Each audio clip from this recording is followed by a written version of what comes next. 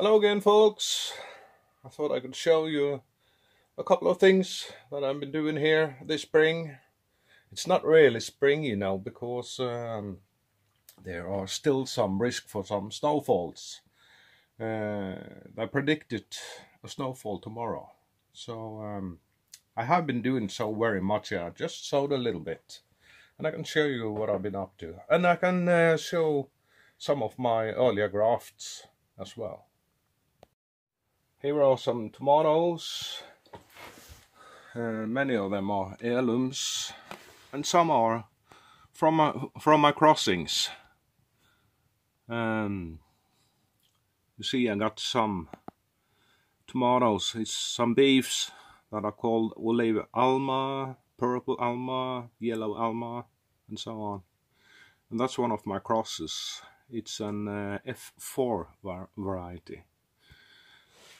But also, in the corner there, I got tuxhorns, red and yellow. I'm trying that one for the first time this year. I'm looking forward to see what it looks like, how it grows, and how, most of all, it tastes.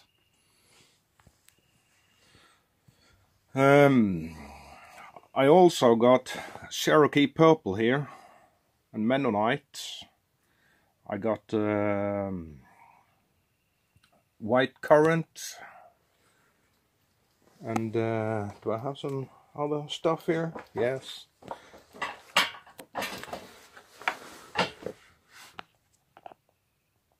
There are some here. Rose quartz. Purple Ukraine or purple Russia. I don't know what it's called because they sell them with both names.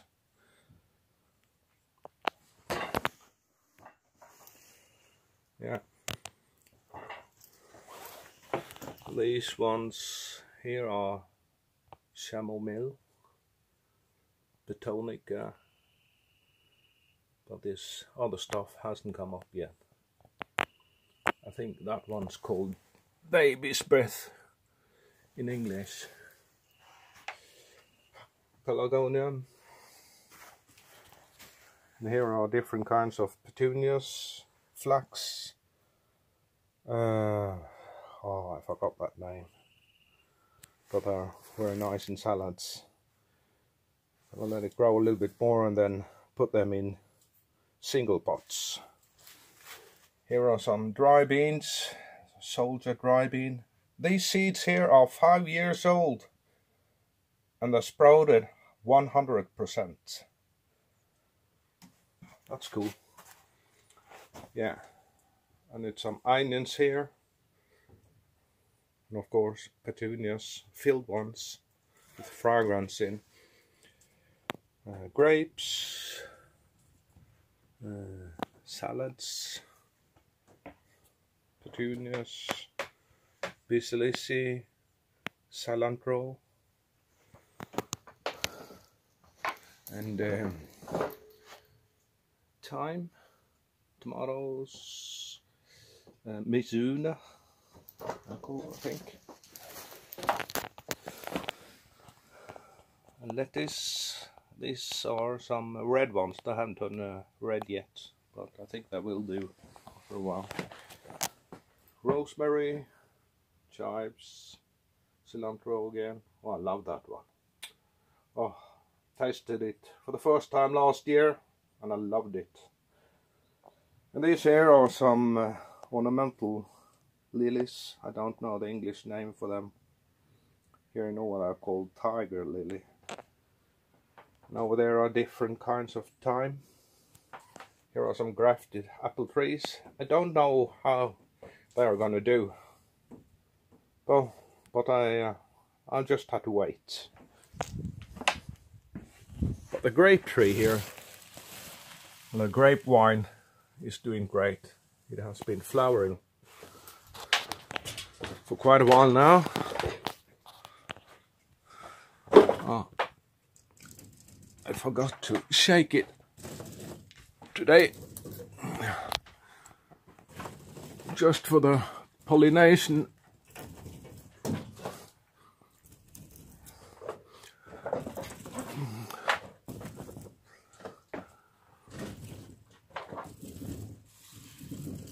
yeah, I got a fan here this year.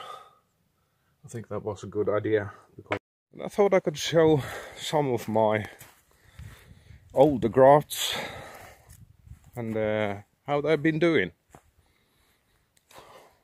around here. Okay, I can show you this first. These here are my different kind of onions. Here is garlic. This is a Spanish type. This here is called Quebec. The hard necks, all of them. And underneath here are some, I think they're called Egyptian wandering onions. And these here are red onions. I'm just starting to come here now. And I had to dig some drainage here because I got the floor full of water during the last summers. So I made a system in there so the water flows out here instead for splashing on the greenhouse floor. Yeah, it was the graftings. This apple tree here is called okra apple. It's an old heirloom apple from Norway. I grafted this for about, I think it's 4 years ago. And my cats nearly killed this one because they sharpened the claws on it, so I had to put some netting here. But it's coming quite good. I grafted it up here. Yeah, very good apples.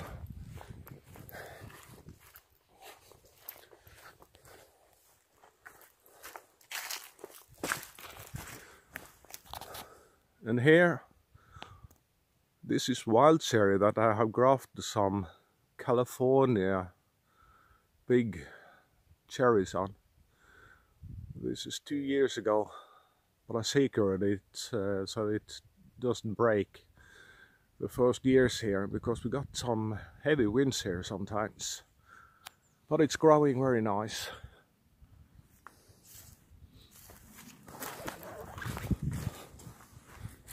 And here is a broken off Victoria plum. This I grafted for about 3 years ago, I think. Here is the graft. This one got so overloaded with plums last year that it broke in the storm here. So I had to cut it off there because it was all, you know, split it up here. But it's gonna grow again. And here are some of this year graftings. I don't know if they're coming. It's plum.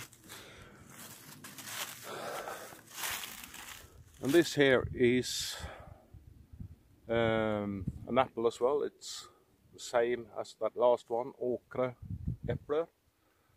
Apples. It's grafted there. This one I just wanted to have to take sowed from, but it's gonna flower and push out some apples this year, I think.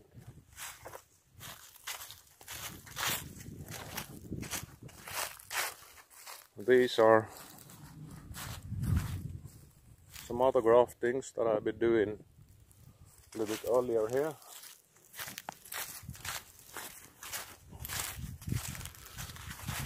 This here is an apple tree. It's called Red Torstein. We call it a winter apple. It matures very late.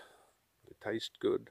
It looks very nice. It's blood red. And these ones I grafted here and here, and they're growing quite well. These are only 2 years ago I grafted, and I secured it so it doesn't break. We have some troubles with the roe deers here, and they often eat the flower buds, but this year they haven't been so bad. This here is a pear tree. I tried to graft that last year, but it failed.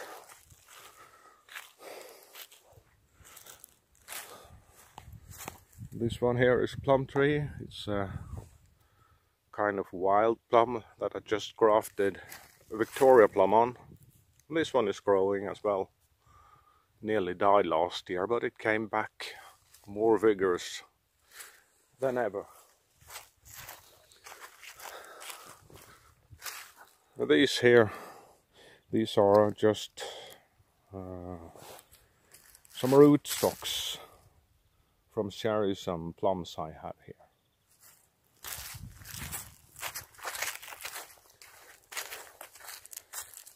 This here is a wild plum as well, and I grafted Victoria plum into it. It was a bud grafting here. This one here is about 3 years old.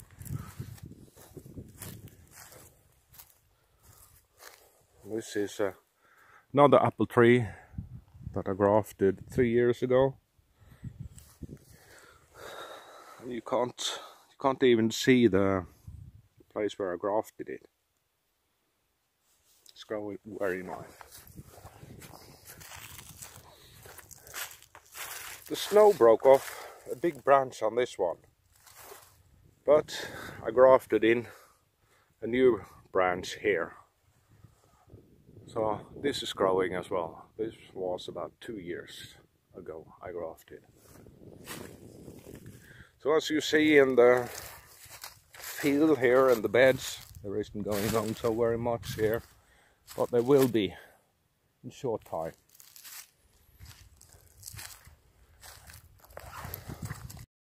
This here is another red Torstein that I grafted 2 years ago. I secured it up there so the deers can't eat the tops from it. This was a bud grafting here I did, and that one is growing well.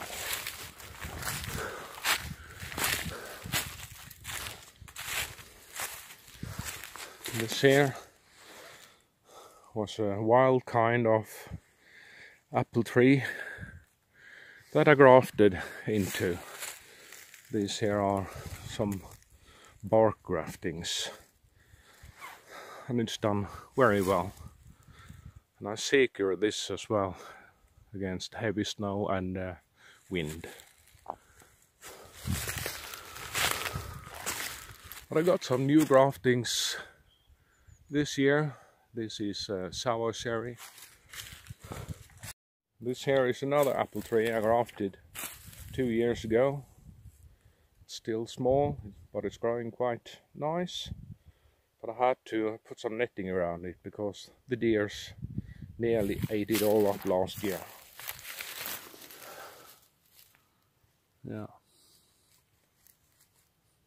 You can't really see the graft down here. Ah, it's here. It's a whip and tongue graft, or what it's called, something like that.